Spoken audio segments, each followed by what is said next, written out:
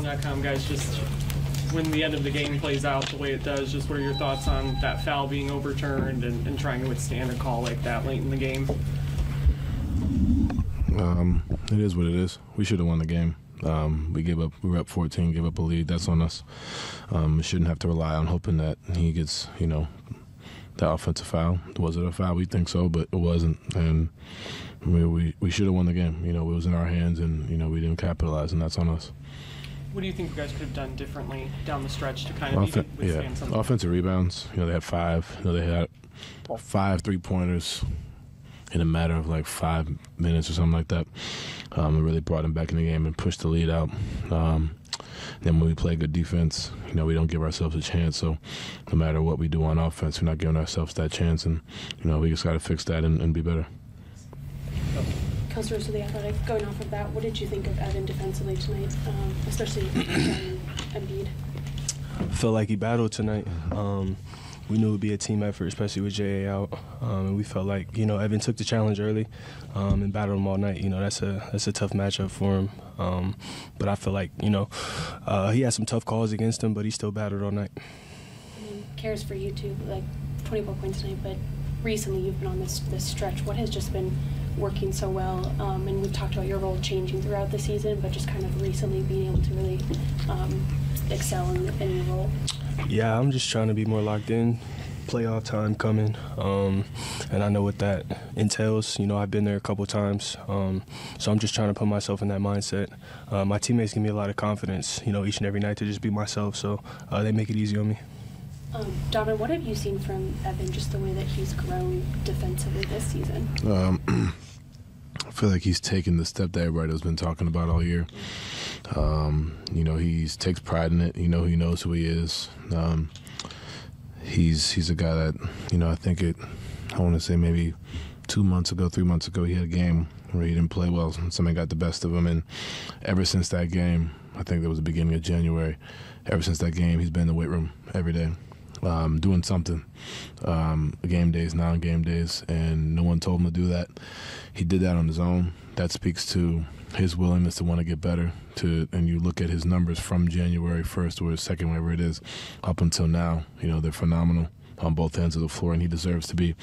Well, he is top 3 in Defensive Player of the Year rating, but I think he's number 1. You look at what he's done alongside Jared Allen, but he's taken that step defensively. Obviously, Joel Embiid's the MVP of this league, so he's gonna get 36. He's gonna get those numbers, but it wasn't easy. Like, those shots were tough, and you can only do but so much. But he's taking that step for sure. Marissa News Chronicle Telegram. Caris, JB mentioned you've kind of personally gone through some ups and downs this season on the court. Where do you feel like your game is at right now? What does your performance tonight say about kind of those strides you've taken this season? Yeah, I feel pretty sharp. My handle feels sharp. My jump shot feels pretty sharp. My conditioning feels, up to par. Like I said, I've kind of kicked it into playoff mode just mentally. And I think, like I said, my teammates make it extremely easy on me each and every game, especially when I get it going, calling my play, calling my number, and just telling me to just be aggressive. So for me, just, staying here these last 11, 12 games, whatever we have, and carrying that momentum into the playoffs is going to be big. Donovan, what can you say about the way Caris was able, that spark he brought tonight? He said it himself. He's taken that his raise his level, and I think his role is a little more consistent now, which is easier to find a groove. And you're looking at it. He's in the gym every day, continuing to work on his game, and he's making the shots that he's working on. Continuously getting to his spots. We all trust him, give him the ball. Put him in the spots, and then defensively he's playing well too. So it's not like just so much. He had 24 points, only missed 6 shots tonight, but he had a hell of an impact on the defensive end. You know what I mean? And I think that's something that I didn't even realize about his game, until I got here. So you're seeing it, and it's not always easy coming from a situation where you're not really knowing what to expect every night to come in and do what he's doing, especially at this part of the season. So I give him credit. He's able to lock in. He gives us a spark. There's a reason why we're in this game. Yeah. Evan Damar, right down here. Caris, JB talks about a lot about how you're more focused on helping the team win no matter how you can. In what aspect? How does that drive you? Yeah, that's how I was taught to play the game. It's win or lose. You know what I mean? Individual performance is one thing, but I mean, we all play to win the game, and I feel like, you know, this team kind of embodies that, so they make it easy. Everyone's out there to win. It's not just me. So I feel like my role has been very, you know, kind of different throughout the season. Starting, not starting, you know, coming off the bench, being a defensive stopper, being a, you know, a spark. But I think throughout all of that, I think the main thing is just make winning plays. And you had mentioned you starting, not starting, being a defensive stopper, but you've always had the trust of your teammates and your coaching staff. How huge is that for you? Yeah, it's big. And I think that just comes from, like Don said, I'm in the gym every day. A lot of the guys are in the gym every day, just, you know, just working, trying to get better.